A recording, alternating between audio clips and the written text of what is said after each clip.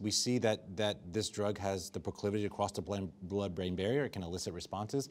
Does that change the way that we manage patients who come in with, they're treatment naive and they have de novo brain mets? I mean, what is our trigger to have those patients, if they are EGFR positive, given that we have this data?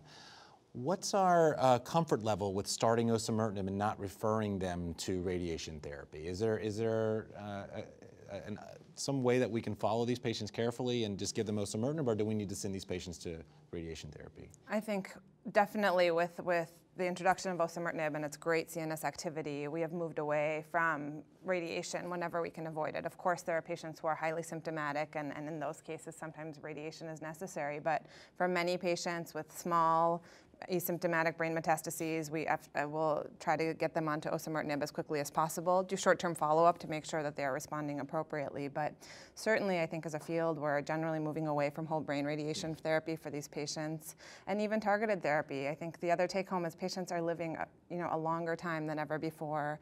They're young patients. They experience and notice the side effects of radiation, and when you're living for years with those side effects, it can really become quite meaningful. So I try to avoid radiation and to move to these CNS penetrant drugs whenever possible, and I'm sure that's something we'll cover again in the other sections as well with other targets. The data on osimertinib supports us, because if you look at the FLORA study, the response rate, CNS response rate in osimertinib was 81%. The complete response rate was 13%. So those are not the small numbers.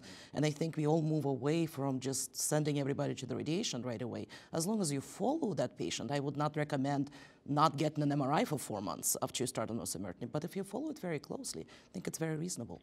I agree. I think as much as possible as you can spare whole brain radiation in these patients who are starting patients who have 3, 4, 5, and who knows now with new drugs coming in development, to spare them the late effects that could sometimes be devastating years after getting whole brain radiation is really critical in these often young patients. Yeah, I would just say, just to temper the enthusiasm, because I'm on board with, I think, what everyone is saying here. I think there are patients that may need whole brain up front who are heavily symptomatic with edema, where I may not feel comfortable starting them on a TKI. But I think this builds on the story we've learned from erlotinib, the first and second generation TKIs. These drugs do cross the blood-brain barrier. I think osimertinib has done a better job of that and certainly eliciting responses in the brain. And I have felt more comfortable in asymptomatic brain mets patients starting them on osimertinib and following them without having them move to radiation. So yeah, I would add, I do that in close collaboration with my radiation oncology colleagues. So these are patients that I will refer early to radiation, even if I don't think they need radiation up front. I want to have radiation kind of following along and helping me to make that decision as to whether the response we're seeing is adequate, when to get the follow-up MRIs, those types of things.